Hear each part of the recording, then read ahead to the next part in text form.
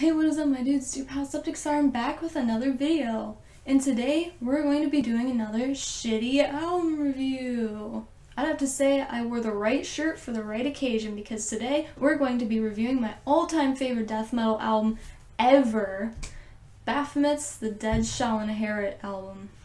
Now, Baphomet was a death metal band from the early 90s, but later had to change their name to Banished due to another whole little mix-up concept thingy of another person's band named Baphomet, and so they changed their name to Banished. This album has 10 head-bashingly spectacular tracks, my favorite being Streaks of Blood, which, fun fact, in Dying Fetus's earlier work, they did a cover of Streaks of Blood, which you can see on their Grotesque Impalement album. The Dead Shall Inherit released May 5th of 1992 by the label Peaceville Records. And man oh man must have that been a good day. I mean, this is my all-time favorite death metal record we're talking about, man. Man, every track off this is so eargasmically, mind-meltingly. I'm literally a zombie. Now let's get into the more musical aspects that I appreciate in the music, and that I'm pretty sure you will too. Man, the gutturals are perfect. Tom Frost's are by far the best guttural vocals I have ever heard, and that speaks a lot since I listen to a lot of death metal. So rich, so much texture, every aspect of the music itself. It has high viscosity and richness in the entire tone of the music.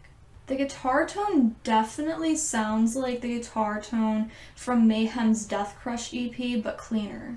No, I can definitely hear influence coming from Autopsy, Napalm Death, even a little bit of early Master in there as well. And I love how the bass is really aggressive and tends to show off and stand out more. I mean, think of Cannibal Corpse's earlier albums with their bass. The riffs are morbid, grotesque, powerful. Not just that. Everything about the album, from the groovy tempos to the rich beast-like gutturals, to the evil-ass guitar tuned down to perfection.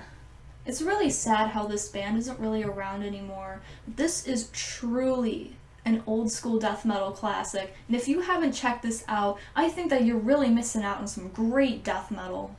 I mean, Baphomet is painfully underrated. It kind of makes me want to cry. Like, they don't get as much attention as I feel that they deserve. This needs to be appreciated more, I feel. The cover as well, in my opinion, definitely screams old school death metal. I feel like you would really enjoy The Dead Shall Inherit if you digged Incantation's Onward to Golgotha album. I feel like if you're into not only Incantation, but Mortician, Dying Fetus, and Deicide, you would really like this as well. So I know I didn't cover all of the really great technical aspects of this album, but still you need to check it out, otherwise you are missing out on some great death metal.